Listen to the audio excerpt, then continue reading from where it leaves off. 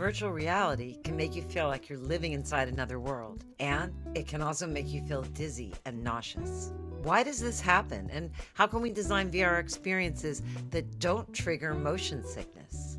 Hi, I'm Amy Jo Kim, founder of the Game Thinking Academy. Today, we're here talking with Jesse Schell, CEO of Schell Games, creators of the hit VR games I Expect You to Die and Until You Fall. Be sure to stay to the end to hear Jesse's take on the surprising role of peripheral vision in VR design.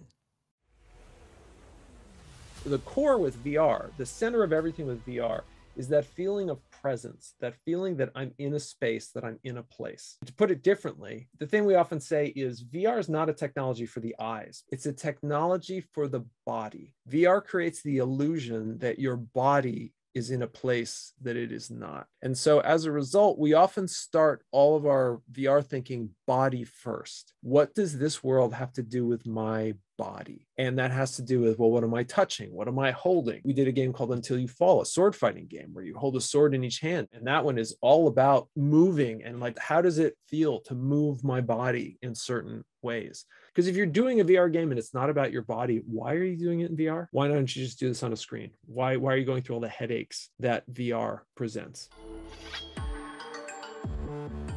Motion sickness is an incredibly weird thing. It's very different for different people. The real complexity of the relationship between the eyes, the body, and the vestibular system, which is your system of balance. If you understand the way those three things interact, you can figure out the ways that you can kind of work with it. First, you have to understand the reason that you get motion sick. People get motion sick because your body is trying to save your life. Historically, with evolution, the body has learned that there are certain toxins that you might ingest from, say, maybe a poisonous mushroom that are going to kill you. But before they kill you, they have an effect on your brain where your sense of vision and your sense of balance become disconnected. And your body's learned that, oh, if that's happening, you better throw up because you're going to die if you don't. And so that's where this comes from. And that's great because it saves us from dying from poison mushrooms, but it has side effects. It means that if I'm on a boat, I might get sick. If I read in the car, I might get sick. And if I do certain VR experiences, I might get sick.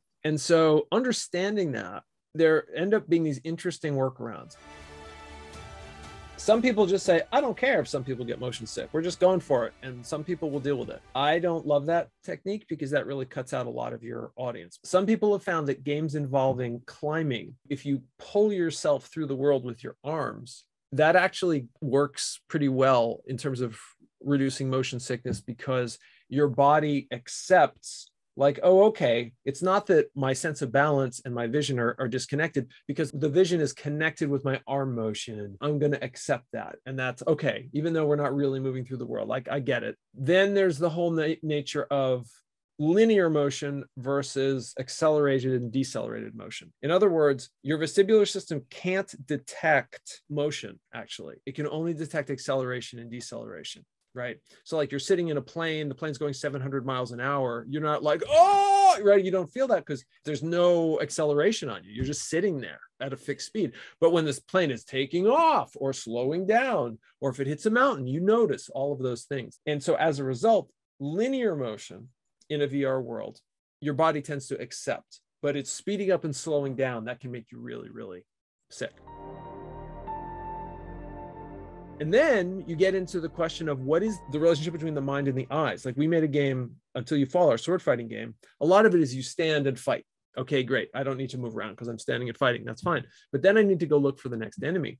Well, we do this weird thing called vignetting, which is all about understanding the nature of the vision system. So our eyes in the center, we have all this detail. You know, what your eyes focus on, your fovea, wow, you can see a lot of detail. But on the edges, you can't see a lot of detail. You can't read, you can't do a lot of things because you just don't have the pixels. However, those parts are really motion sensitive over there. If you've ever been sitting on a train or a bus and the one next to you moves and you feel like you're moving, that's what that is, right? Yeah, and you look up and you're like, oh no, I'm not moving. That other bus is moving. Okay, that's what that is.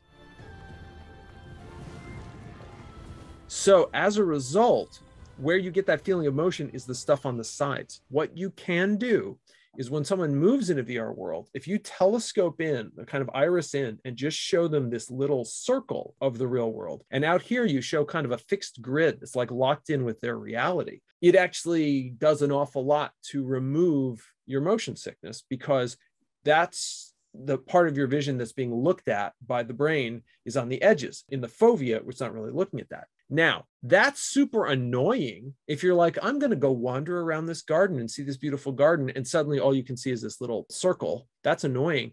However, if you're fighting for your life and you're like, where's the next enemy? Where's the next target? Your brain has already tunnel vision. And as a result, weirdly, you don't notice that we've done this. You kind of know, Wow. but it doesn't bother you very much, because all you care about is like what's in that circle anyway. And Until You Fall, you can see we do vignetting in there. Another game that had pioneered it was a game called Eagle's Flight. They do a very special vignetting. It's a game where you're an eagle and you and other eagles are playing this weird game of capture the flag. And they do a very special vignetting where they only block out parts of the area that you're moving in or close to. Anyway, so there's a number of games that use these techniques, but it's a thing everybody is experimenting with right now. And there's plenty of techniques that work well.